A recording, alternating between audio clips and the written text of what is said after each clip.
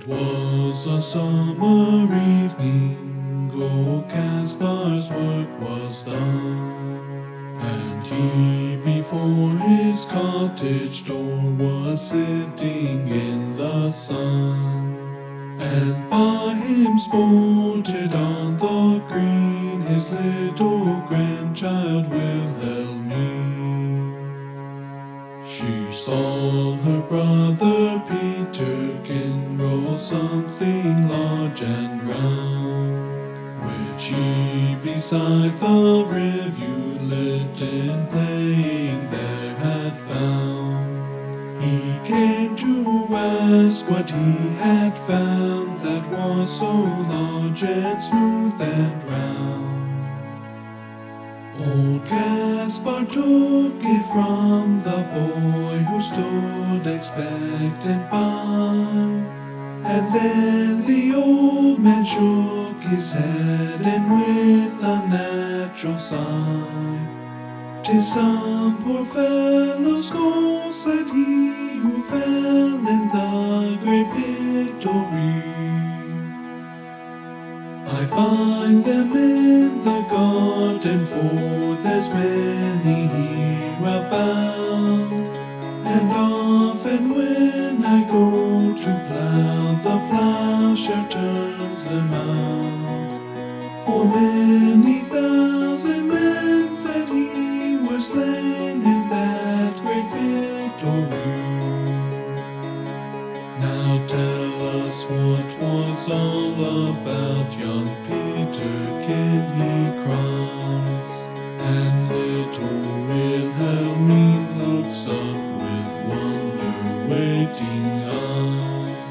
Now tell us all about the war and what they fought each other for.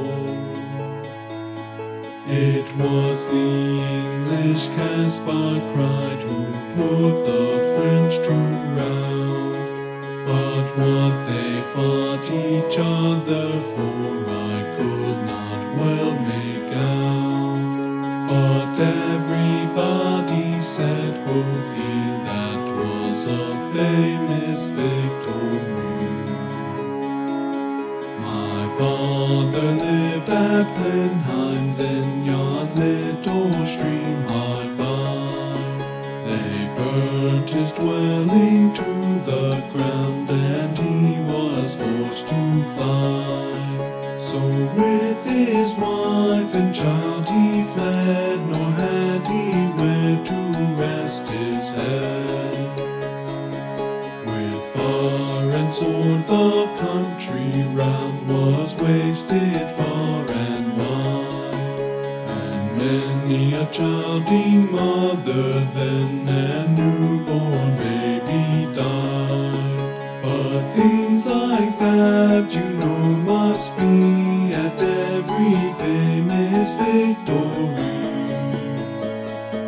They say it was a shocking sight after the field was won, for many thousand bodies here lay rotting in the sun.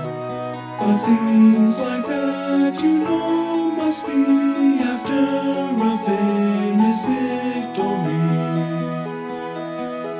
Great praise the Duke of Marlborough won, and our good Prince Eugene.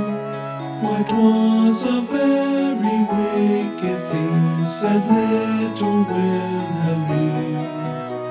Nay, nay, my little girl, quoth he, it was a famous victory.